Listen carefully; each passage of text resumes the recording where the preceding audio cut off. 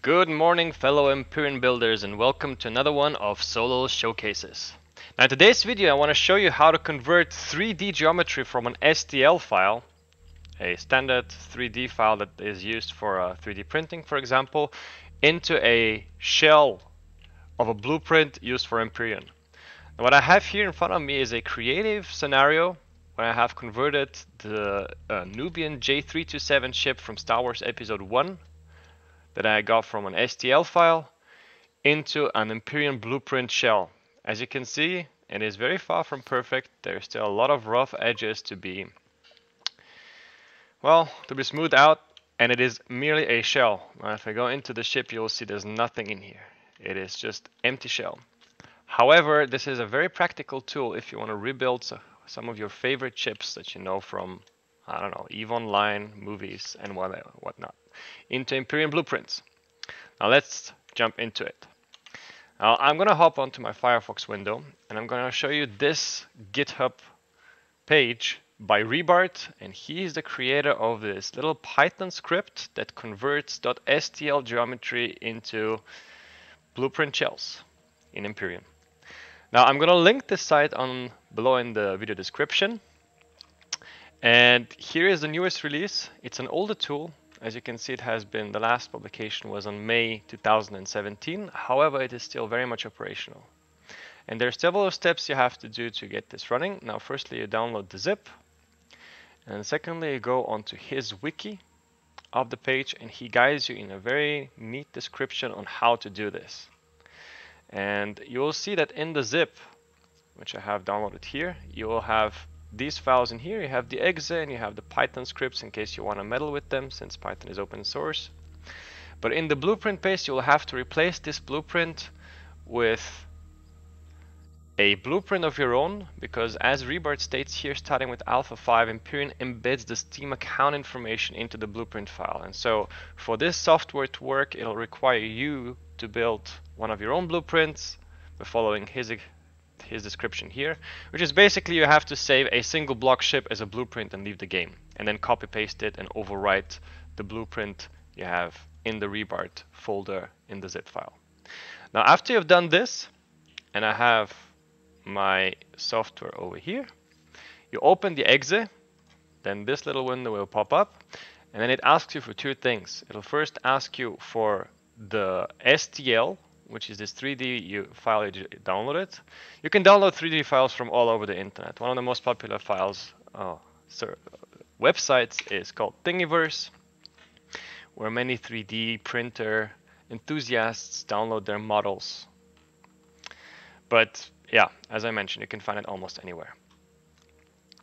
And so after you've downloaded your STL, which for me is located in pictures, here is the Nubian.stl. It'll ask you to also give you the location of the output blueprint file. I'm just going to copy this address, and then you can double click it, open, and then paste the address here for me. And I like to use a little blueprint that I call delme, as in delete me, which is in my blueprints folder for Empyrion. I'll double click this to tell him that he wants that. And then you can use the longest dimension, which in the creative file I just showed you before is 200. So it's a pretty big ship. And the higher the dimension, obviously, the more details you get. Right? So I use 200 here. We can use 100. Well, no, let's leave it at 200. The bigger the dimension, the longer it'll take the file to convert the STL into a blueprint. And now you have several other parameters, which is the blueprint class. For me, I want an SV, that's fine. I don't want any reflections.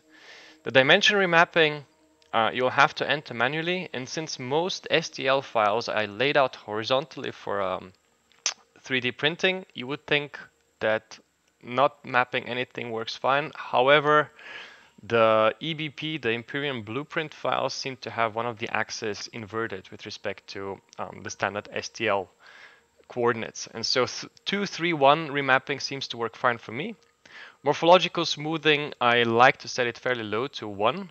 And hollowing radius, I like to set it fairly high to 5. We can make it even bigger, 8.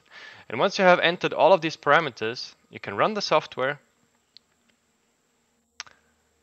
It'll start computing.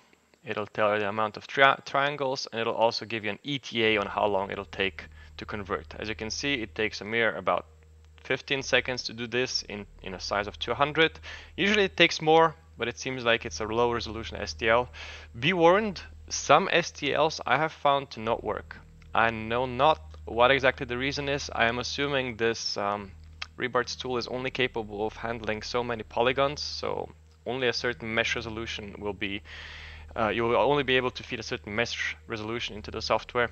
But anyways, it has now overwritten the del me with the geometry here. And in order to refresh my blueprints, I'm just going to hop out of the creative and hop right back in.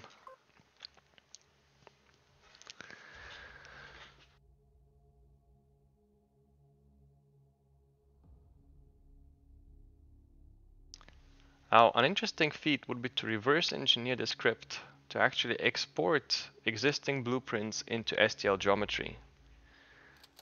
That is something I would like to see someone. So if anyone out there sees this, was capable of doing this, well, let's do it. Anyway, let me now spawn in the freshly overwritten del me. You get a little error in Empyrion, but this is what you get out of it. It's a black shell of steel blocks in the form of an SV. Now let me repaint that. Increase it to a white so we can see the geometry better.